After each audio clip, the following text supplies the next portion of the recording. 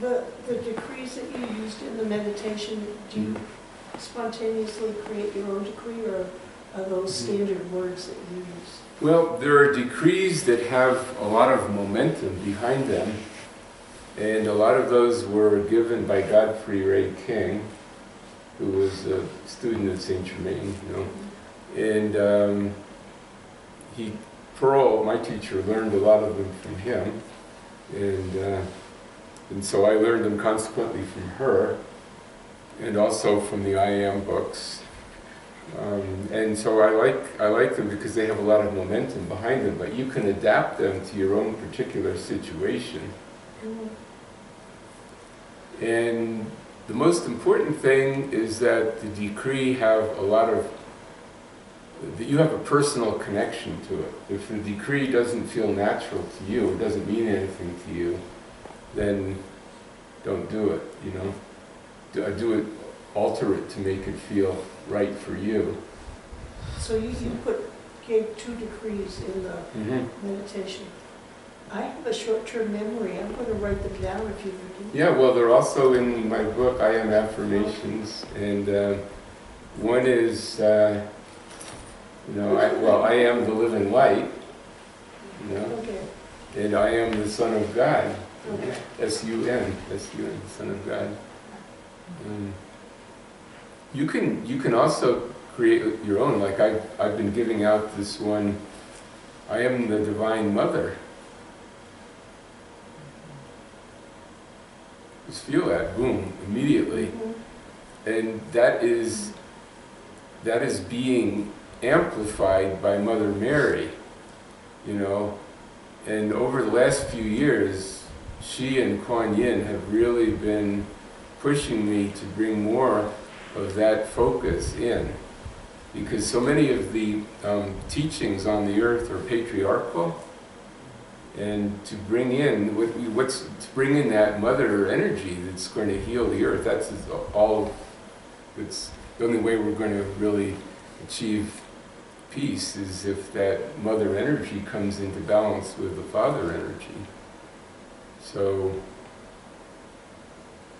to just feel, I am the Divine Mother right here and now, and just go into your heart and feel that compassion.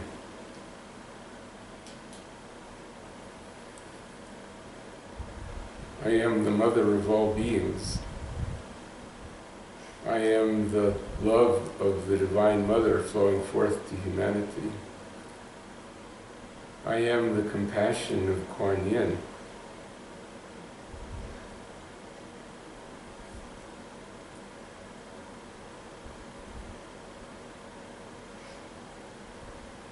And another thing is to feel gratitude to your own mother. Now, I had a hard time with my mother. She was, you know, very strict, and I never really felt that warm, loving mother energy from her. I did feel it from my grandmother, who passed on when I was about 7. But even though I had a difficult time with my mother, lately I've been like looking at my body and saying, this is a gift. I could not be here. I could not do any of what I've been doing if it were not for my mother. And she tried really, really hard to make me a good person, teach me etiquette, you know, all those good things. And she was just knocking herself out to be what she considered a good mother, even though I would have liked a, you know, mother more, you know, encouraging me to, you know, go out and carouse or you know, go out and play and do all the little boy things. You know, she was really kept me kind of on a leash, you know, but it was all out of good intention. And I realize now, really, the great gifts that she gave to me. And she gave me this vehicle to be in the world, and I pour out a lot of gratitude to her. And I think all of us can just send, you know, Mother, wherever you are, I love you, and I'm grateful, because without you, I wouldn't be here. And of course, we can send out to our fathers too, but generally, it's the mother that really has that early, gives you that early training, you know. And they asked the Dalai Lama how to learn compassion, and he said his first guru was his mother, that he learned this from her.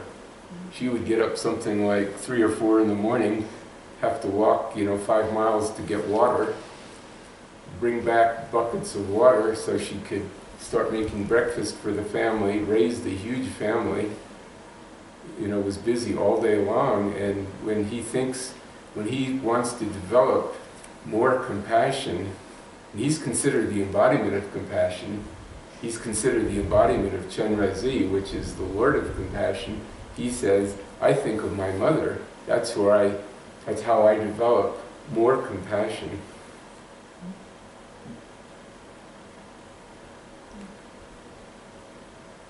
So as we're sitting here, we've invoked that mother energy, so we can send our thoughts to Mother Mary, and just free of any concepts, like she doesn't belong to the Catholic Church.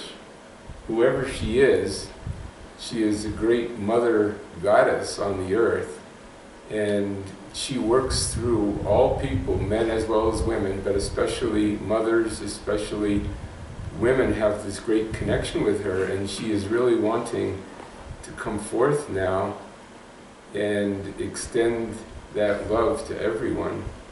So we can say, Mary, we love you. We would like to feel closer to you. We ask for your love and compassion in our lives and in our worlds. We come forth for all humanity and bring peace.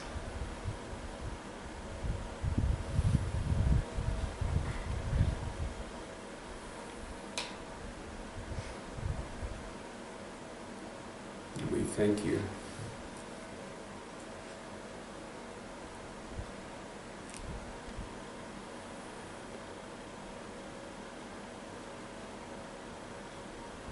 Sometimes I'll be in a situation, like someone is sick or suffering in some way, and I say, I am the presence of Mother Mary, come forth for this person. And I visualize Mary above their bed, sending light down into them. Or wherever they are, somebody suffering, you see someone in a cafe who's going through something hard. Mother Mary, I ask you to bless that person, and imagine that they're enfolded in a beautiful ball of pink light.